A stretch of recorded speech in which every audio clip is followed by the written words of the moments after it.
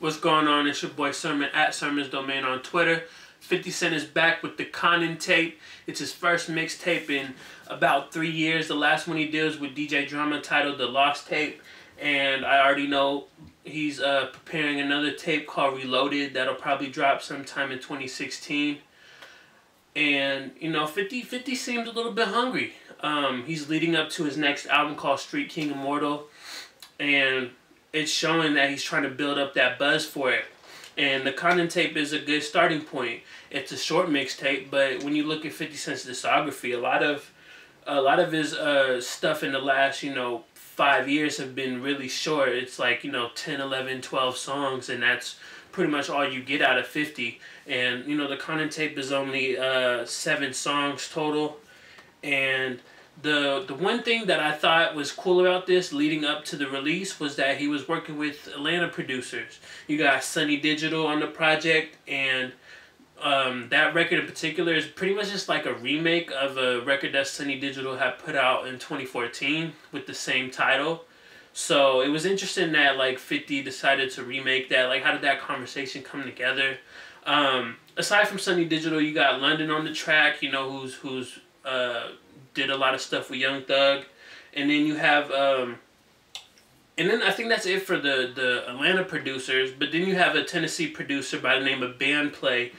He's done stuff with Young Buck, Starlito, and several other names, and I thought he was a good addition. The one name that I remember 50 Cent was talking about that he worked with that wasn't on this project was TM88. So I was wondering, like, if the record that they did was like, is that going to be on like Reloaded, or is it good enough to make the long-awaited Street King Immortal? I don't know. We'll have to find out. The project is good. I think 50 Cent is finally making some interesting music now. And not to say that he was in the past, but I think I'm more interested now than I was, when he dropped The Lost Tape. The Lost Tape just kind of came and went. I know 50 Cent fans probably loved it.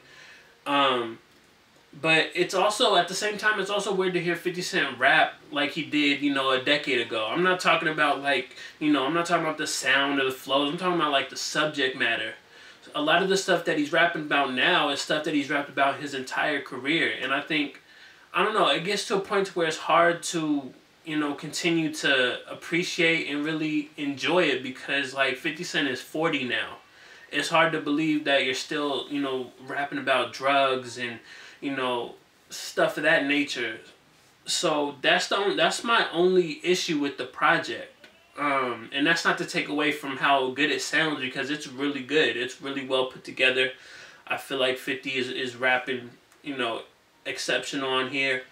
And I don't know. I just feel like, it's hard for somebody like 50 to adapt. What is 50 Cent supposed to rap about nowadays? I get that. That's the main issue, and I don't know. But I had to bring that point up. I had to talk about it. I was excited to see some guest features, because I know the back cover didn't have guest features listed. So it was good to see Young Buck, Lil Boosie on a record together. I like that record a lot. It's probably one of my standouts. I feel like Buck is sounding really good. I know he dropped a mixtape today that I'm excited to listen to. But I like the fact that like Buck kind of included his little BG shout out. Me and Boosie just trying to help BG get through his 14. Because I was just thinking about BG recently on Twitter. I was talking about, like, damn, he doesn't get out. I believe it's 2026 is when he gets out. That's a hell of a long time, unless he gets, out on good behavior, early, parole and whatnot. So, I don't know. We'll see. But I thought that was cool. I think Boosie killed it. I think all three of them just, sound good together. It wasn't like a forced collaboration. Speaking of forced collaborations, we got Post Malone. He's the only other guest feature, well, besides Sonny Digital, which I already named. And Trying to Fuck Me Over, produced by Scoop DeVille, is the record that Post Malone is on. And I gotta say, I just don't like Post Malone. I've given him multiple chances, and I feel like this collaboration just didn't add anything. And I think it drags it down, too. Because now that I think about it, it's like, I don't even remember really caring about 50 Cent's verse in the song, because Post Malone's is just, terrible. So I think that was, you know, the other thing that I really didn't like. And I wanted to say, where is G-Unit? Just this little point. It's not even about this tape.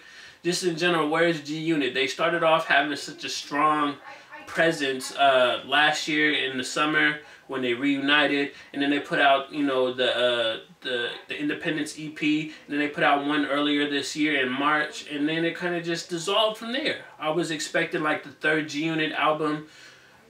So I don't know. I was wondering where that went, what happened with that situation. I guess that's a whole other discussion in itself. But I hope we find out soon if there's going to be anything, or if it's just going to be a Dipset situation where they reunite for a little bit and then they're done. Now I have 3 questions for you guys, the viewers. How do you feel about 50 Cent's career in 2015? Let me know. And then number 2, what other producers do you think 50 Cent should work with? I like the fact that he kind of branched out, worked with some Atlanta producers, and then he kind of, you know, stick to people he's worked with in the past, like Alchemist and Scoop DeVille. That really helped the project. And last question, are you anticipating Street King Immortal? It's been in the works for a long time. I remember, I think he was talking about it since like, what, 2012? That's almost 3 years, 4 years now. So, are you anticipating it more after listening to this project? Let me know in the comment section below. And subscribe to the channel if you're not already. Share the video. Follow me on Twitter at Sermons Domain. Like the video, of course. And as always, thank you for your time. I appreciate you for watching. And until next time, peace.